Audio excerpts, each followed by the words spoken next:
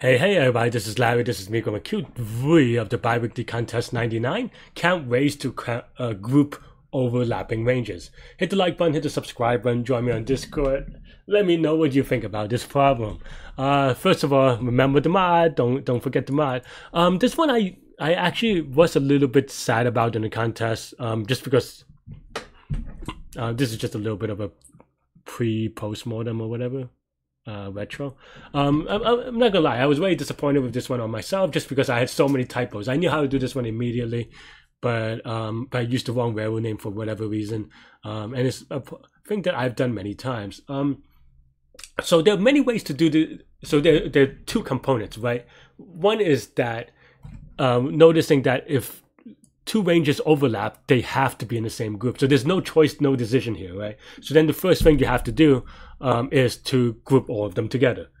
And then once you put all the overlapping ranges together, you could do it with union find, you could do it with whatever. There are a couple of things you can do it. I'll show you mine in a minute. But once you do that, then for every range, actually it's not that bad. It can be either in the first group or in the second group.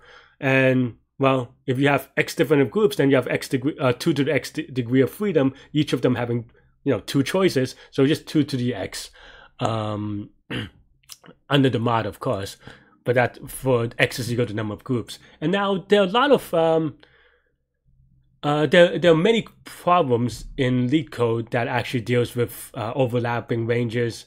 As far, I'm relatively certain, so definitely practice those if you struggle with that one.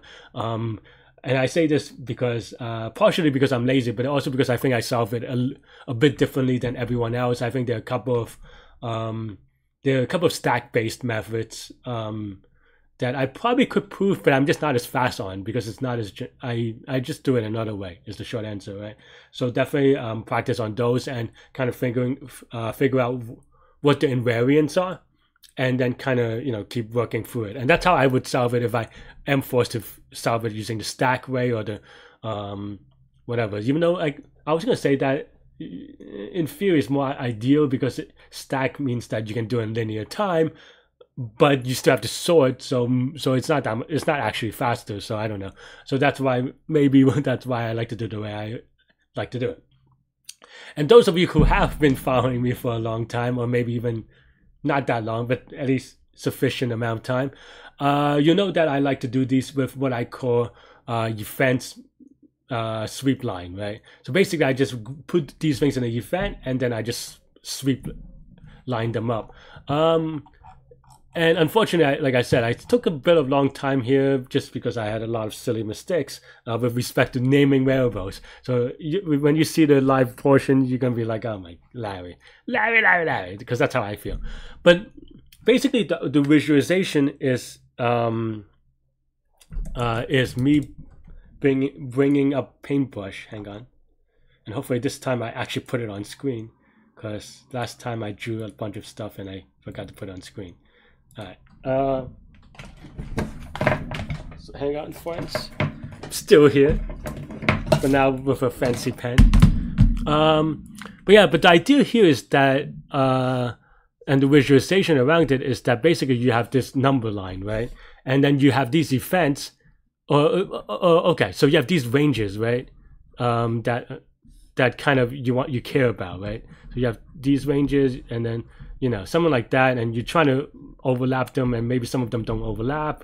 I kind of messed up there a little bit, but anyway, the way that I think about it, and you could sort it, and with this visualization you could do it another way, but the way that I think about it is having it as events, right? Meaning that okay, now let's say we have a sweep line algorithm going from left to right, and then now there are two types of events for each range. You have the beginning event and the end event, right? And there's one here too for the two beginnings. And then the idea is that just processing these in a way such that we keep track of how many ranges are in each discrete event, because only in these events are position able to change, right?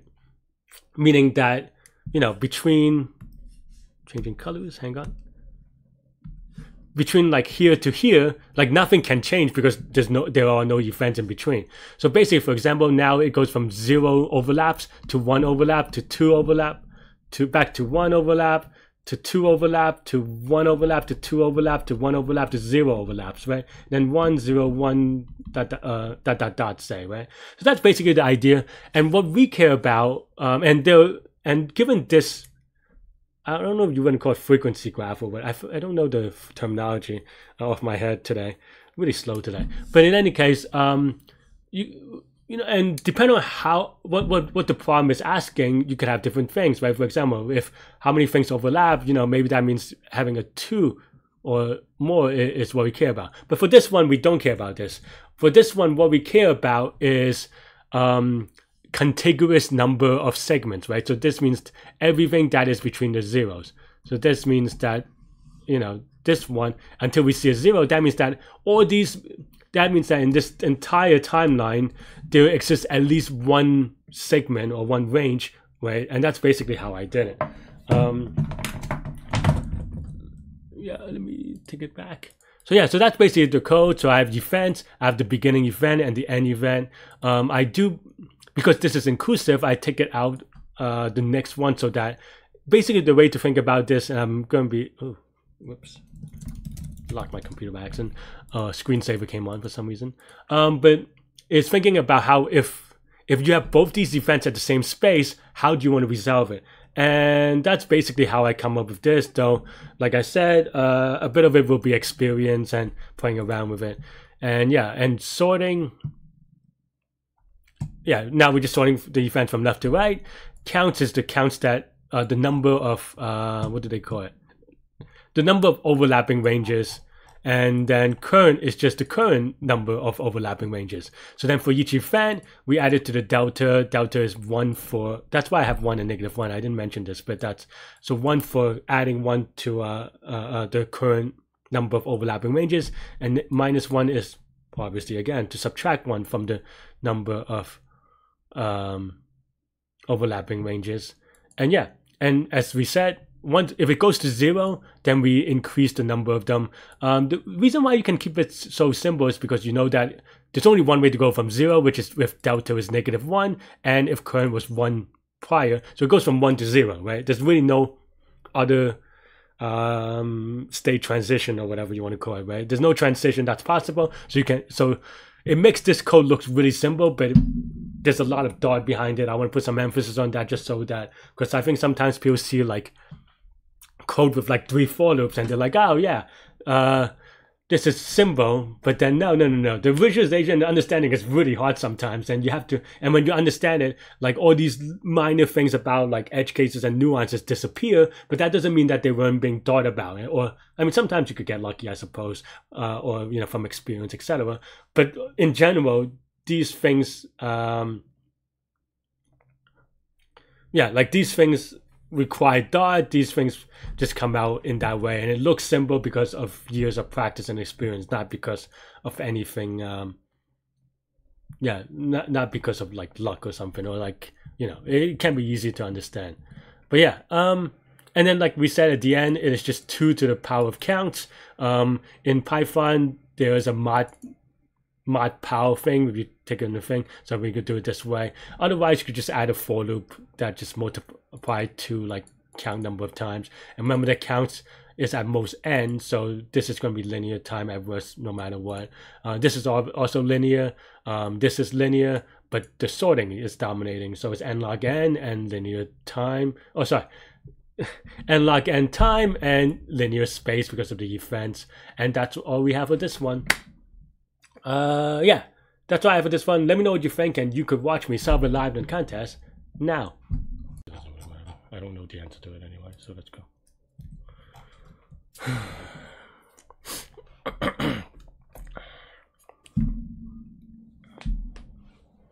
Okay, focus. And it's been started.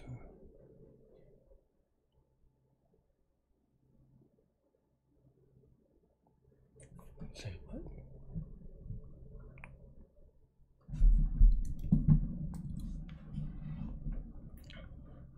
Split ranges to 2 possible groups.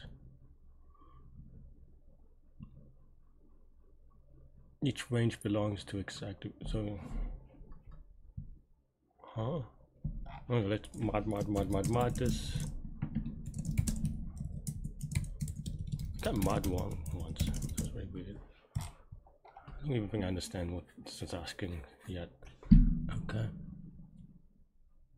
Oh, so they're overlapping and they have to be in the same group. And then it just becomes okay, so I mean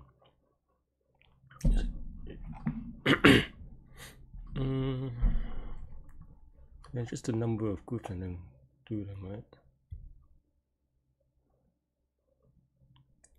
Oh, that's okay. That's not that bad, but how do I overlapping things? I guess just event stuff.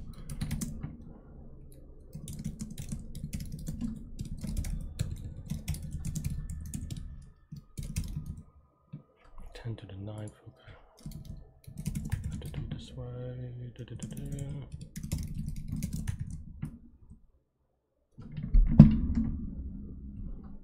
See, and at the same point, inclusive.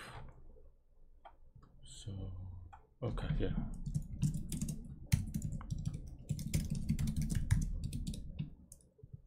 Is that what I want?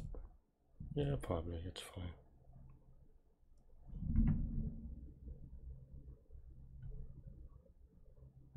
Yeah, okay.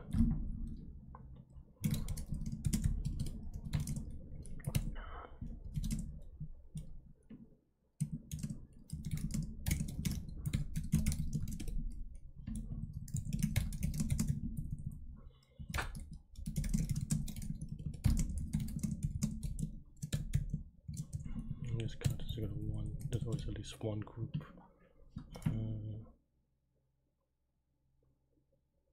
Delta is equal to 0, then right, and then it's just now. What does that mean? That means that that means distinct groups, and the group could be both sides, or just 2 to the counts, right?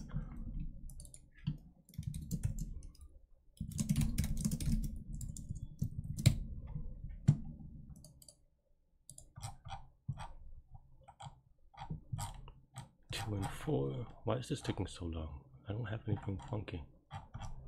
Are they having issues again? Memory limited exceeded. Oh, whoops. So I do have something funky. Whoopsie daisies. 2 and 2.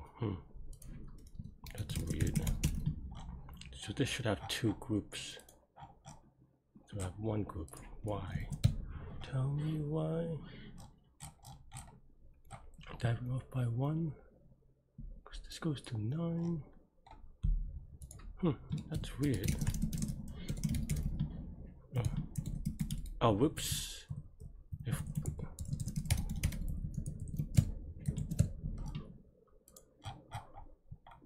That's also wrong though.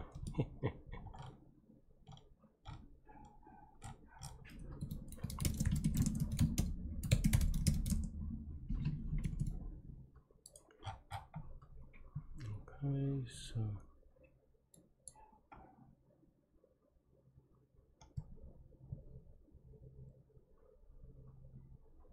did I not sort it? Oh, I sorted ranges. Oh, so many stupid typos on this one for me. Okay, it's still wrong, but at least it's good. Let me see. And the idea should be right. I'm just implementing it dumbly. So there are 3 groups. Why? Oh, because current at the very last one. Okay, so I don't need to start at 1, I think. That's the thing. Okay. Let's do a YOLO. Hit the like button, hit the subscribe button, join me on Discord. Let me know what you think about today's problem and this explanation and this contest. Yeah, stay good, stay healthy, to good mental health. I'll see you later and take care. Bye bye.